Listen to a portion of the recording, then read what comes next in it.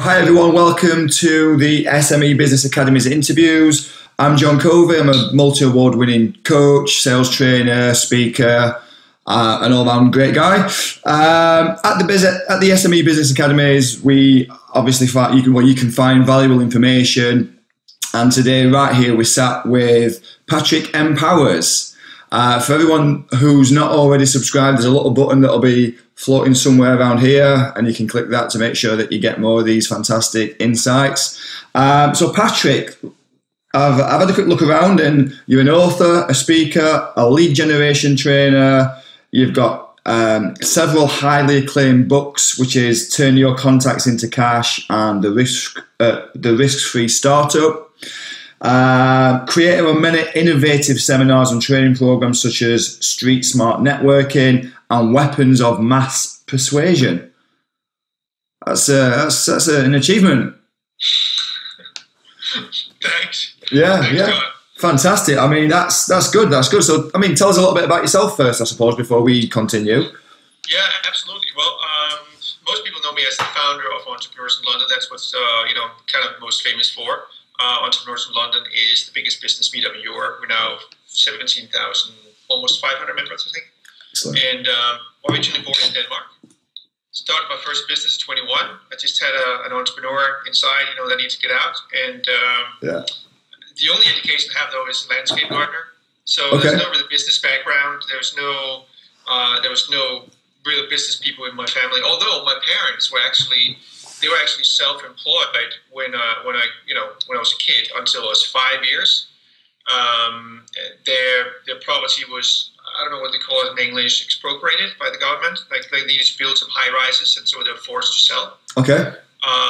At 5 years, and they were absolutely horrified when I told them I want to get into business, because they were struggling as business owners, right? They were just working their butt off. So they were really against me getting into business, but I did at 21 and went bankrupt within a year. Lost my house, lost my car, everything. But it was one of the most valuable experiences for me, because I felt what it was like to be your own boss. You just get up in the morning, Sure, and you can decide your own day. You can just do whatever you want. It's an amazing feeling. So I pushed on, and started to look into how I could start a business with less risk. And so I started a home-based business, and another one, because I failed, just kept on failing. And then about 13 years ago, I finally had my breakthrough and became quite successful overnight, even to the degree for that I kind of retired. I became really, really lazy. Okay. Yeah. That's an epic story. Well, and it doesn't end. There's more to it. Yeah. I mean, so I traveled for a few years, learned more about marketing, just business in general, marketing, sales, persuasion, copywriting, and lived in the Caribbean, in Spain, and just traveled the world. It was pretty awesome. And then I decided to sell my business, which is both one of my best and worst decisions, because I should have had a plan B in place. Okay. I was just too overconfident. Yeah. And thought, hey, now I'm the king of business, right? I can do anything. And so what happened is I sold the business, and then everything started to go bad. I was living in the Dominican Republic at that time, a beautiful, beautiful location, and running out of money. Right. Well, So that's a bit of a pre-story. Came back to England, started Entrepreneurs in London. After a while, after some of the toughest years, probably the toughest years of my life, where I was close to living on the street for a couple of years. really? Just really, really, really bad. Really seriously bad time for me. Then finally had my breakthrough about 3 years ago and got back on top. Fantastic. So what was that? What was that moment? What was the imprint that gave you the breakthrough? The first one? Yeah. Okay, that was... Well, it was basically, I think it was a combination of a lot of different things, right? It's rarely one thing. But if I can say there was one thing, it was just complete and utter desperation. Right. Emotional desperation. That I was just so fed up with my life. I was so fed up with not having any money. Just an emotional pain about a relationship that just broke up. And yeah, it was just like I just had to get out of there. I just had to make something happen, and I did. Yeah, that's amazing. And it is interesting that it's the emotional side that always wins, isn't it? It always pushes you. I mean, one of the things I say to people all the time is that you get everything that you must have in your life. And I think that when you start changing that must, so it's the emotion, you know, I'm fed up of this, I need to make a change. It just everything becomes full circle. So the second time when like the last, so 3 years ago, you said you've had your other breakthrough now. What was the driver there? There was also desperation and fear and anger, right? So let me tell you what happened. It was kind of a funny story, and for a while there, for 3 years, I've been extremely broken behind my rent all the time, and I was living in a really bad neighborhood in Canning Town, and my neighbor was a complete scumbag. I think he was a drug dealer. He was definitely a drug user, a completely insane person. And he had 2 cats that he like grossly mistreated. Like they were underfed, he was violent and all that kind of stuff. So one of them actually just stopped hanging out in our backyard, and I started feeding it. Yeah. And it never went back to him again. He was just hanging out in our backyard all the time. And then he got pregnant. Okay, and I thought, oh my God, what do I do? I'm not supposed to have cats in the house. Right. But I just took it in to have its cats inside. So basically, you know, and I was of course worried about what the landlord was going to say, and if he found out and all that. So you know, every time he came around, I was hiding them under the bed. But of course, as they got bigger, it got harder and harder.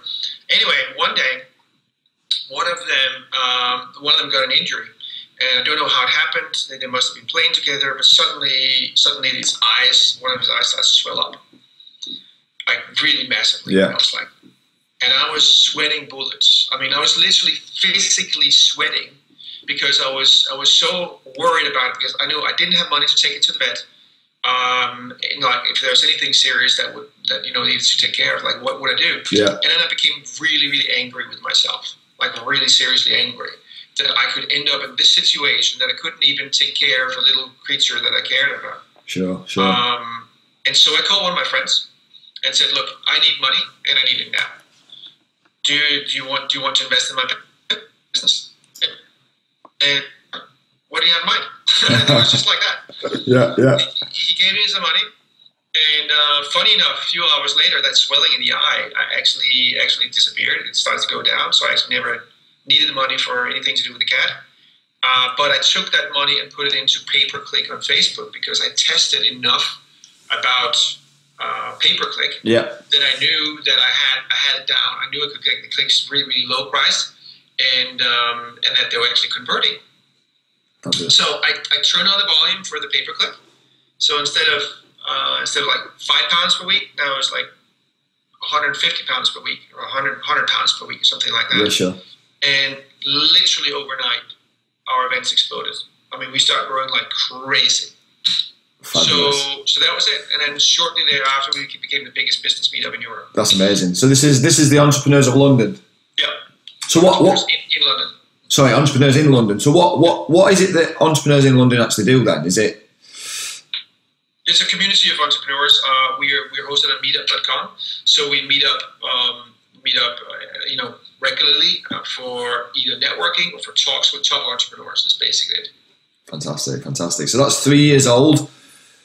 No, six, 7 years old now, but it's 3 years ago. That changed. Three and a half years ago that it really started to take off. Fantastic. That's amazing. That's really, really good. Right. Okay. So just a few questions just to run through, and this will obviously tie into your journey that you've been on so far, because it sounds like it's been a wonderful journey. Where it's had a lot of ups and downs. Yes, that's always been wonderful. That's always been wonderful, yeah, sure. So the first question really is, what is your motivation? Freedom. Freedom, there's several things, but really what drives me is the freedom of choice to be able to do anything, anywhere, to travel the world, and second, to really make a big impact. I don't necessarily have these grand visions of making an impact on 200 million people or something like that. I just want to make a big impact on a few people, right? So the few businesses that I work with, I really want to help them transform, turn around. Sure. I just get such a buzz out of seeing somebody who was doing average or actually struggling with a business, and then suddenly the business is just flying, and you can see the happiness, and you can see the satisfaction in their eyes and all that. That really seriously drives me. That's amazing. That's so amazing. And again, really interesting the way you look at things. I think that when we're growing into business and when we're first starting out, we seem to want to have this multi-million-pound company behind us, and we think it's the money that's going to bring us the happiness, but it's actually, like you say, it's the freedom, isn't it? It's the flexibility to exactly. do. Just having enough money to live a life of freedom and not even worry about money. You just know that they're going to come in. You have a good business, and then that you're doing something that you're proud of, that you can derive a satisfaction from. That's really it. Fantastic. That's really what brings you happiness. That's amazing. Okay, so the second question is what's your mindset like? Is there any processes that you run through on a day-to-day basis to like an hour of power or meditation, anything like that to keep your mindset in check? I always try to start the day by listening to some audios to get me into the right mindset, or to go through some kind of mental exercise, to envision my dreams and my goals and what I need to accomplish today. But it's not very, these days I'm not very disciplined about it. Okay. I think the reason is that now by default I'm kind of just have a good mental attitude. I don't need to pump myself up to have it. Yeah. It's more like, it's almost like these days it's sometimes a little bit waste of time. Sure. Because I'm just by default, it's there. It's just there. And then, so why waste your time with it instead of just getting to work? Just get into work, get it done. Get some sales calls done, get some work done, and improve your marketing or the marketing of your clients. That's it. Fabulous. Yeah. What made you start a business? I know we kind of touched on this a little bit when you was, from there. But what was the real drive for you to start a business? I hated being an employee. I hated doing the same thing over and over again. I think also, about my motivation, one thing that drives me is, and I never actually thought about that until now, I just realized that, is variety. Just variety. I just get bored of doing the same thing over and over again. Yeah. So being an employee, there's very few jobs that doesn't get monotonous. Sure. Right. Sure. Now these days, I've learned to accept also as a business owner, there's part of a business that is going to be monotonous, right? And don't try to fight it. Just accept it and get it over with. Get it done. Build your business. The more you build your business, the more you can outsource either outsource or hire people to take over the stuff that you don't necessarily like. Yeah. But until then, stop bitching about it. Stop complaining about it. Stop wishing it would be another way. Just get it done. Just get it done. Yeah. Fantastic. So you said, I actually didn't answer your question, but what? Oh, so yeah, what made you start the business? Yeah. Yeah. Okay. So yeah, I hated being an employee, but there was one particular situation where my boss.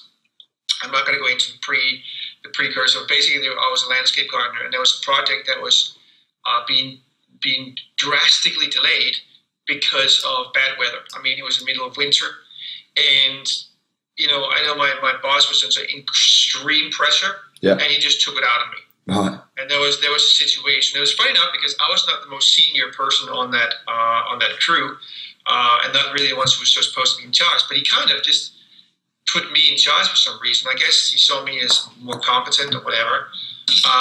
And he just screamed into my face in front of all my colleagues. Really? You're completely hopeless. You will not even be a milk delivery boy. And that's kind of an expression we use in Denmark when you're like really bad and hopeless, that you won't even have it to be a milk delivery boy. That situation was like, okay, I am going to be my own boss. Yeah. Which is, that's enough push to make anyone want to be their own boss. Yeah. Sure. Yeah. So you were talking about, like, on the last part of this question here was about just get into work, get it done, and I suppose that's part of the next question is how is it that you make things get done, or how do you plan your day and stay focused on the stuff that you need to get done? Focus is a hard thing for a lot of people. These days, it's easy to get distracted by social media, but I have a list. I write lists of things. I learned this really, really simple principle or strategy, whatever, from what's the guy's name from The Secret? The old guy, the white hair guy. Oh, Bob Proctor. Yeah, Bob Proctor. I heard him lie. I said, okay, here's my secret to success. Before I go to bed at night, I write a list of the things I need to do tomorrow. Then when I get up in the morning, I look at the list, and then I do it. Yeah. It's as simple as that. And it really does work. Yeah. So just, and just do that list and not be distracted by anything else. Sure. Complete focus. There's power in focus. So no excuses, no distractions. Just finish that list. And one of the best tips about productivity that I heard was to not read emails or not participate in any social media, or not even take any phone calls until after 12 o'clock. Until after 12, yeah. Afternoon, right? Unless it's absolutely 100% necessary. But especially social media and email, no social media and email until after 12 o'clock. And then just like in the morning, focus on money-producing activities. Yeah. Not plans, not doing web work, but exactly what's going to bring in the money, okay?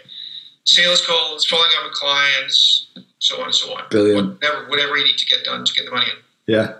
And I think that's the thing is a lot of startups, entrepreneurs, and even mature businesses, they forget that they've still got to get the business, they've still got to bring the money in. Yeah. And I think that is a big issue that I see with a lot of people, is that they get that busy doing the work, they forget to actually do the stuff that creates the work. Yeah, absolutely. Yeah. How do you handle defeat? That's a good question. How do I handle defeat? Well, you look at your prior victories, and just keep your eyes on the goal. So you look at what's happened in the past that's proof that you can do it in the future, and then refocus your goals, your sights on your goals and your dreams and your vision. You just keep on going forward. It's a matter of focus. It's simply a matter of focus. So you can sit there and focus on, this happened, that was bad, and then how horrible this is. Or you can focus on, what do I need to get done? What I need to happen, what I need to do to make what I want to happen. Yeah, brilliant, fantastic. No, I 100% agree. That's something that makes such a big impact. Right, okay, so what gives you the most happiness from the things that you do?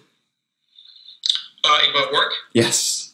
Well, then again, it's seeing somebody make breakthroughs. Like, when I see that what I do and recommend people to do and help them do, that it actually is working, it's just like, I just get so happy. Like, recently a new client I had, they tripled their leads overnight, decreased their lead price by 75%. And I was just like, yes, because I can see I've made an impact on the business. And that just really makes me happy. Brilliant. And that's what it's about, isn't it? Add the value. Yeah. And I think, like everything that I've read and seen and studied is that if you want more abundance in your life, add more value. Definitely. And from what you're saying there, so you've reduced the lead cost by 75%. Yeah, and tripled the leads overnight. I mean, that's value. Yeah, totally. So if we had to kind of encompass all of this, what's the one thing that you're trying to achieve? The one thing that I'm trying to achieve for myself, again, I think we all have goals that are very personal for ourselves, and then for our community or the world or whatever.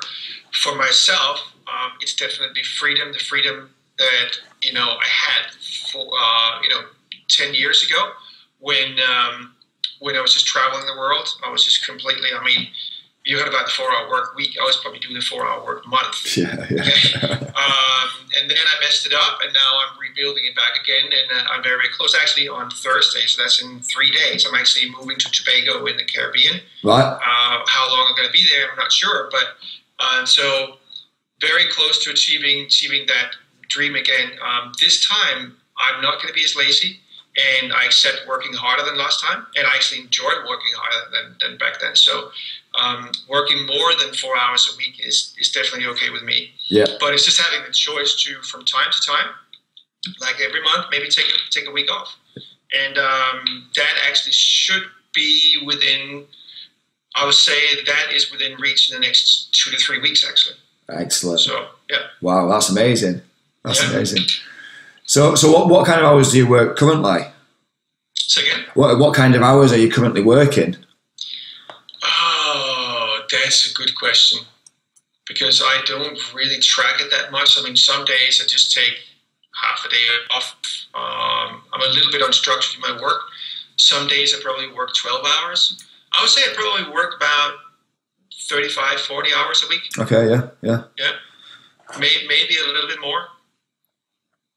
Yeah, no, with weekends, yeah, probably a little bit more, but not much. Not much so more, it's not yeah. like I'm completely busting my... Your hind.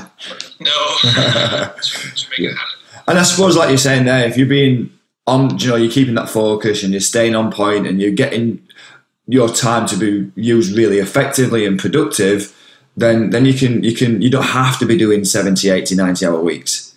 Absolutely. Well, I mean, the reality is that you might have to in the beginning.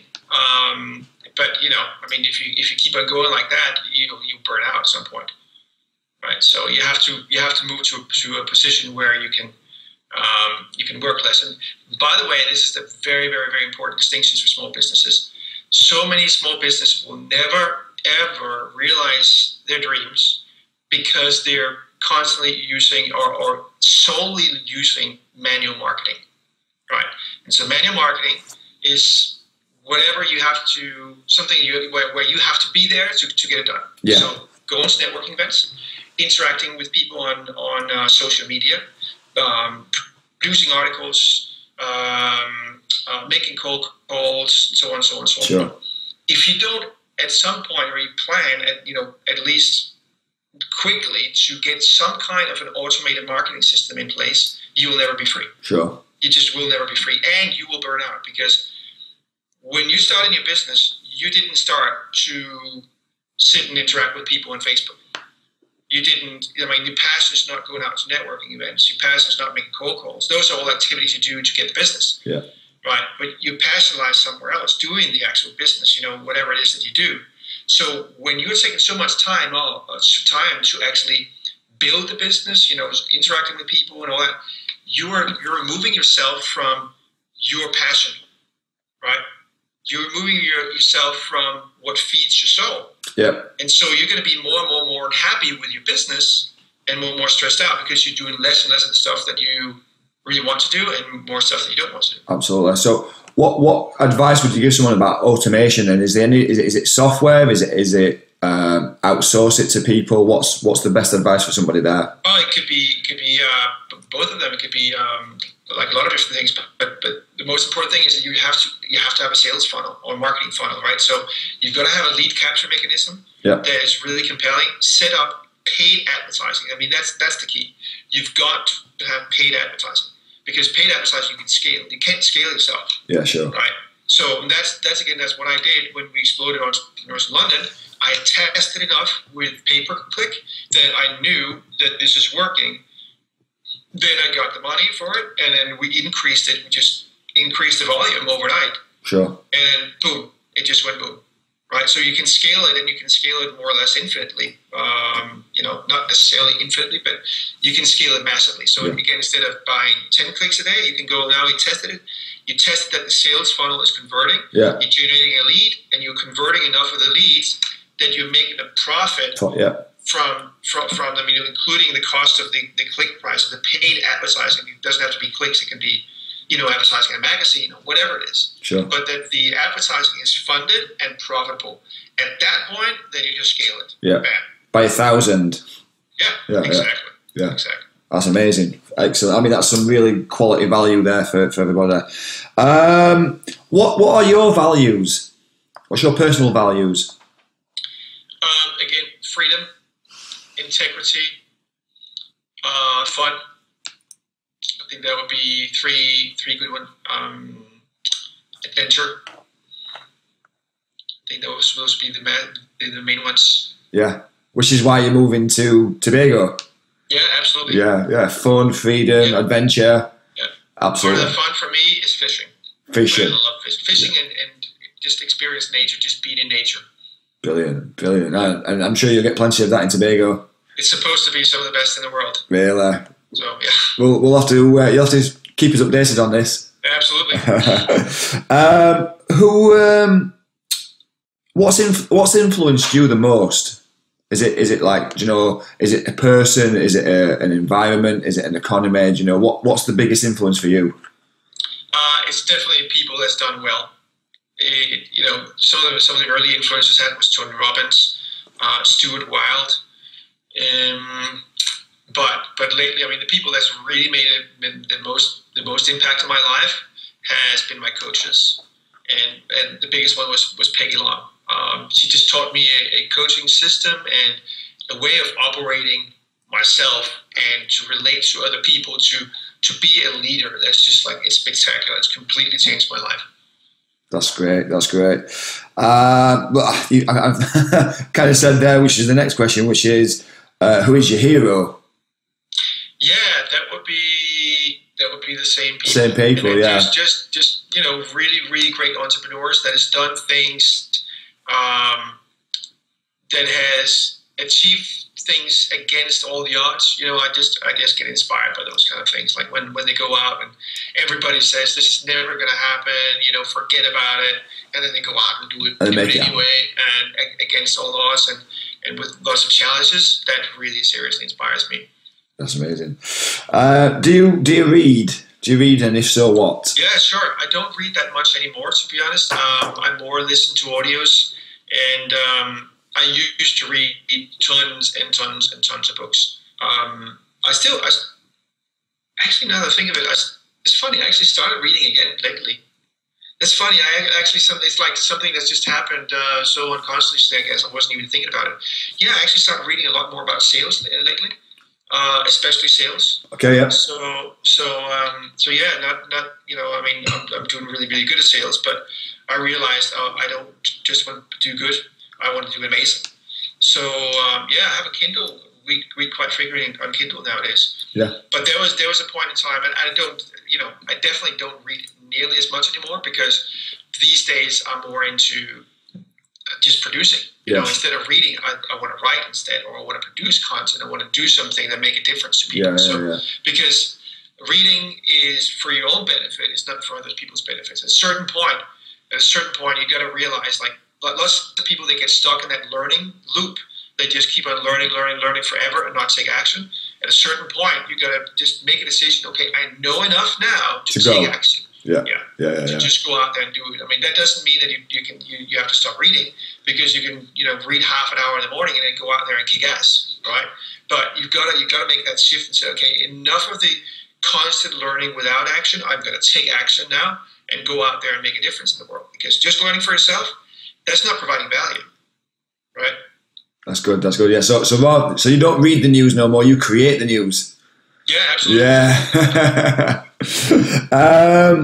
So, do you have any, like, what would be the, let's say, the top 3 tips for someone who's just starting up, or an entrepreneur that's just getting into the first business? You know, whether it's someone who's just wanting to explode. What would the kind of, I don't know, that's the top 3 tips. What would they be? Okay, get a mentor, coach, learn marketing and sales. Right, so that was 3. Sorry. Get a mentor, coach, learn marketing, learn sales. Fantastic. Right. I have this kind of saying, you know, at my talks I always say that you only have 3 choices as a business owner. Either you become good at marketing, you hire a good marketer, or you die broke. Yeah. That's it. Yeah, true. Yeah. Very true. Yeah. Like it's all about marketing today. I mean, you got to have sales skills as well. You know, you might be in a lucky situation where you can hire. You have enough funds to hire those skills, but you can't be without a certain amount of it yourself. Because the thing is, if you're completely clueless about marketing and sales, how are you going to recognize a good marketer or a good salesperson? Right? I mean, somebody who talks a good, you know, they talk up a good storm, or they're not necessarily good salespeople just because they're good talkers. Yeah, absolutely. That's what people, right? So you gotta have, you understand marketing and sales a little bit deeper level to be able to recognize the good ones, because otherwise, I guarantee you will hire the wrong ones. Definitely. So learn enough about sales and marketing that you can actually you have an insight into yourself. Then you can start to hire people. Brilliant. I often say that what makes a great salesperson is not the expert talker, but the professional stalker. Do you know, it's all about the follow up is what I talk often about. Okay, so moving on to the last question now is software and applications, apps and things like that. Is there any apps or software that you could not live without? Probably Evernote and Entreport. Which ones are they? Sorry. Entreport? Yeah. Evernote and Entreport. Entreport is basically a marketing automation platform. Yeah. Right, so email marketing, a CRM system, and all that kind of stuff. Fabulous. Yeah, and Evernote is amazing. I just use it everywhere. Yeah, good.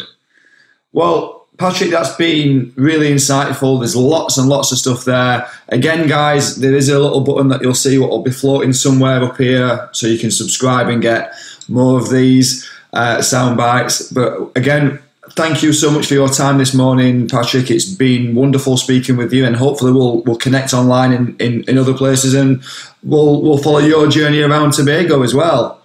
Absolutely. It'll be amazing. I am sure it will. Thank you so much for being here. Fantastic. Wonderful. Well, thank you once again, and we'll no doubt hopefully speak again soon. Cool. Take care, John. Thank you. I'm sat here now with the one and only, the UK #1 motivational speaker, Brad Burton. How you doing, John? Boy, you all right? I'm absolutely fabulous, Brad. Wonderful to speak to you. How are you? Awesome, kicking ass. You know, I as you may or may not know, I actually stepped down as a managing director of For Networking, which is the organisation where I sort of built my career upon. And I've retired. Yeah. I've retired. Although saying that, you know what, I've not even stopped. So no, I'm really good at the moment, and everything's going in the right direction. Fantastic, mate. Good to hear. So just for the people, so they can obviously hear a little bit more about what you do, Brad. So obviously, For Networking, 10 years ago, now runs 5,000 meetings. Yeah, 5,000 meetings across the UK, over 5,000, but we'll just say 5,000.